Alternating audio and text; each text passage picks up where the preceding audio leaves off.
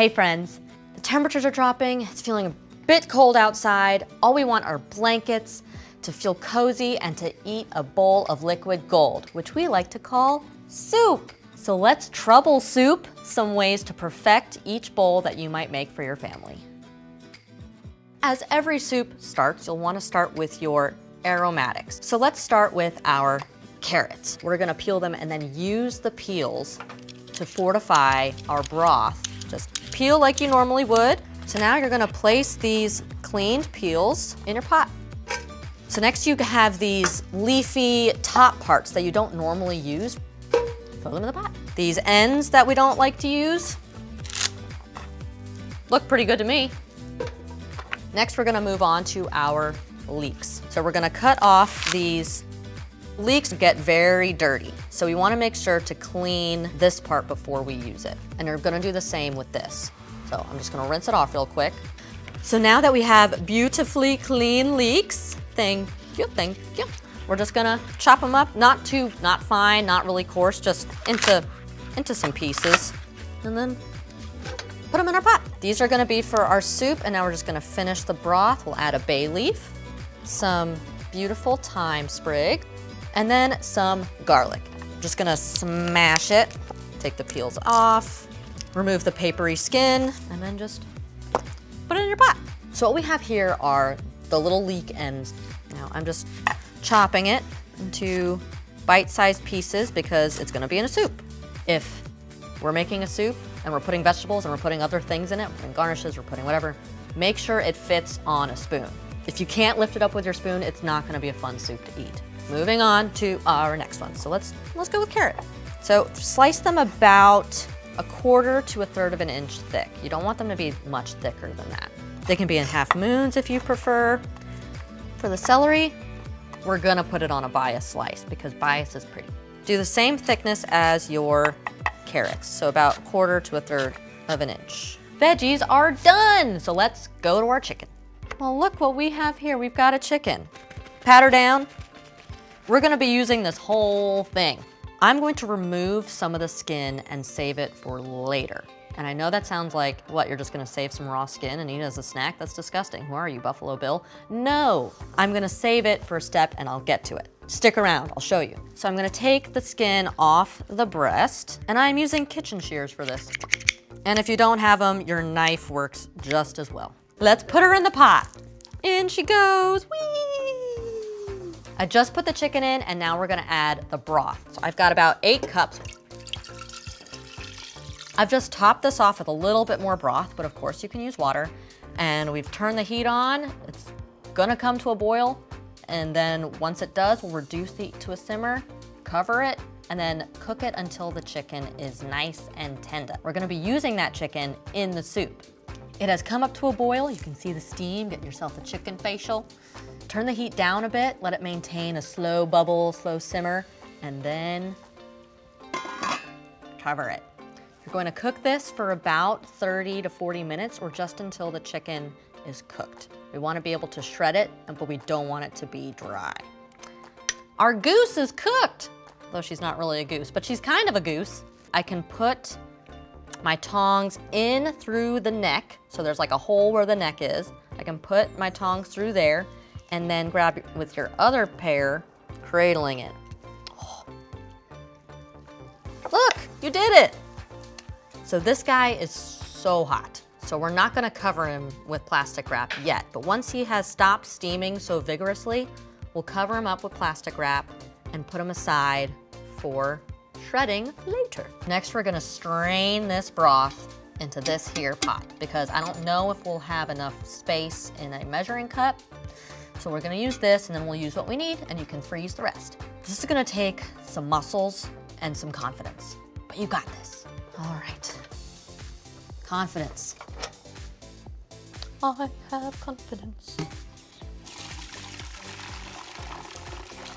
You really smell that really comforting chicken smell, like roasting chicken. Chicken smells great. Ooh, now that is liquid gold. You have like a nice little bit of fat in there. It's not perfectly clear, but that's part of the flavor. It's gonna be great, and it's gonna add some richness to the soup that we're going to make. Broth is made, broth is strained, chicken is cooked and set aside. Now let's build the rest of the soup. We're gonna put this on like a medium heat because we're going to start with, you guessed it, our chicken skin. We wanna make sure our pan is hot enough so that when we put these in, they start to sizzle. Ah, there we go.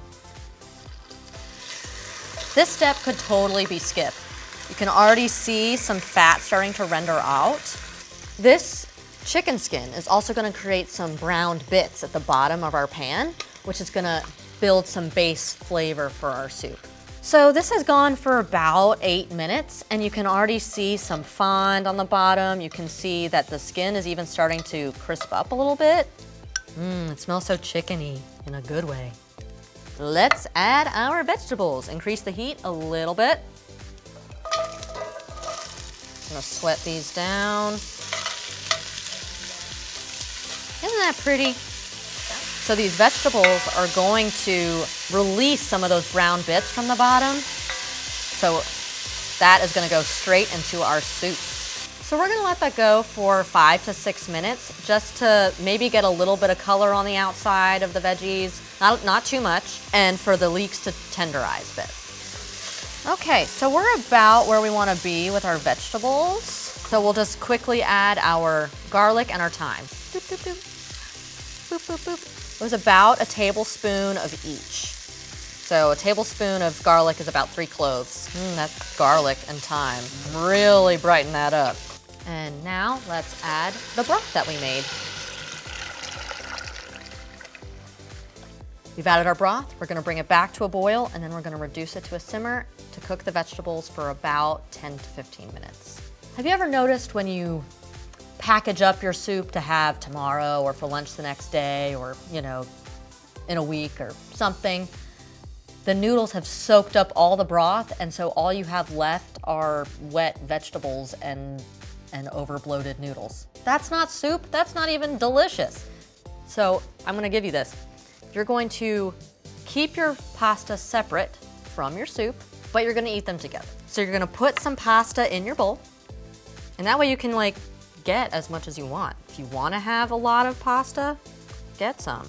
And we're gonna put our chicken in the soup. The chicken can stay there, so we're gonna put her in. Looks good. And now you're gonna wanna season your soup.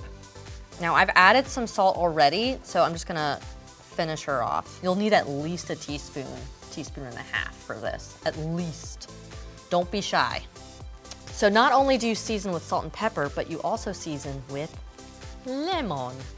You wanna add your acid at the end because that way it doesn't cook out. The acid, it keeps things bright. And if you keep simmering it, if you boil it again, you'll lose that.